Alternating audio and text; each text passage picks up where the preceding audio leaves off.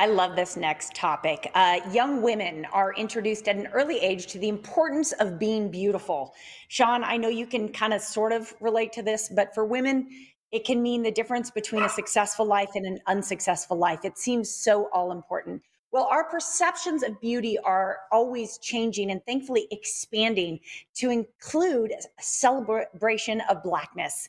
And our next guest is doing something really incredible in the field. Absolutely, Sharon Chuda. She is the founder of Oma Beauty, and she's joining us now from Beverly Hills. It's great to talk to you. How are you?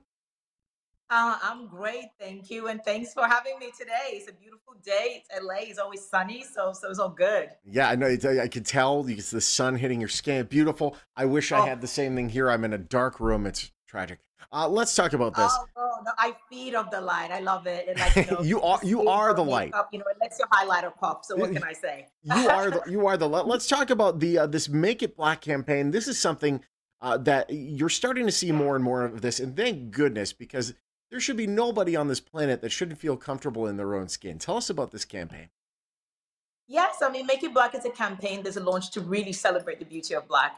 Most people don't know, but if you even go to your dictionaries and look at the related words and synonyms of Black, you have evil, ugly. And whereas people go like, well, that's talking about Black, the color, not Black, the people, what they don't relate to is the Black experience, being born and understanding at a young age you're different, but not different good, you're different bad. Yeah. Everything about you is ugly, is nasty, is not human. And then even when you come into the color, is associated with darkness, evil, macabre, like everything nasty without any positive context put on it. Like Black is the color of luxury. It's timeless. It's classic. It's chic. It's formal. Somehow, all of these words don't make it into the dictionary. And so, this month, what we want to do is one, challenge that because language should at best be neutral and not biased, right? Mhm. Because we know how we relate to the humans or even the animals that wear that color. Black animals are the least adopted. People see black cats and they hate them, right? Oh, Black birds, people right. actively kill black birds because of the idea that they're evil. We've never met a witch before. It's never happened before, but all those ideas have set our consciousness. So what we're doing this month is challenging that and also celebrating the beauty of Black. So we partnered with 8 iconic beauty brands, transformed their normal products and their best-selling products to Black, and they look stunning. And through that, we're using 100% of the proceeds to support Black founders. So there's really 3 pillars to Make It Black. One, challenging language, which shapes our collective consciousness. Yeah. Two, celebrating the beauty of Black, because we know Black is beautiful. And the third part, raising money for those who need it the most. How do you not love her, by the Oh, way? Sharon, I tell you, your energy, you are just radiating. I love that you have these beliefs, but you're acting upon them and you realize the importance of supporting business at the same time.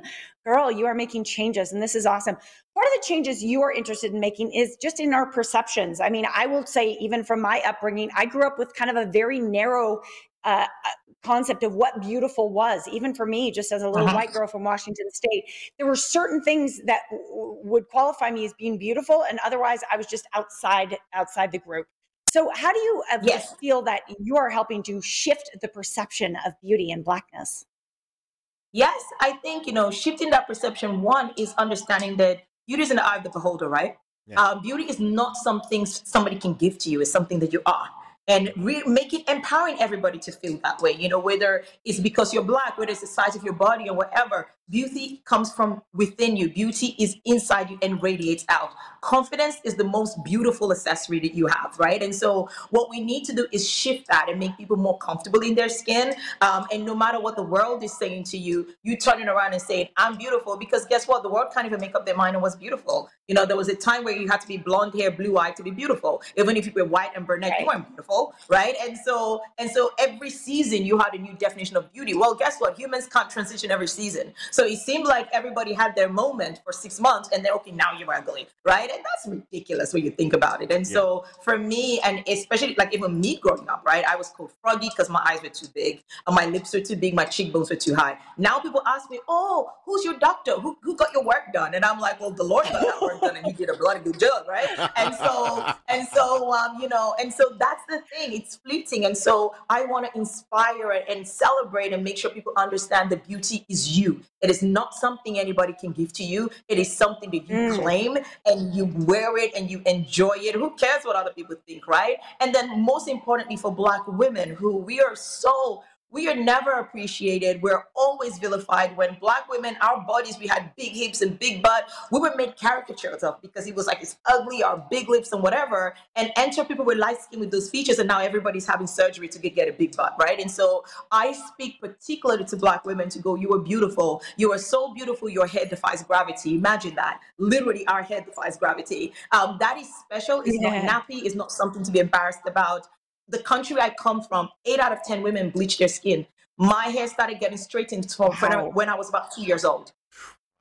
My goodness. Obviously, a change is going to come, and you're being a huge part of that change. If people want to learn more about your mission, makeitblack.org is the website, and people can support the cause. Yes, absolutely. And they can support in a few ways. They can support by, buying the products, and so we can reallocate that money. We're trying to raise $5 million in the month of February to support Black founders. People don't understand the impact of what I call economic allyship. If you want to be an ally, be an economic ally is the best kind of allyship. We're running out of time, but thank you so much. Your energy is amazing. We could talk about it all day. Listen, money talks. And if you're going to spend your money, make sure you spend it in a wise way. You want to learn more, go to makeitblack.org. My goodness. I want to connect electric lines to Sharon. She could power the world. She's a light.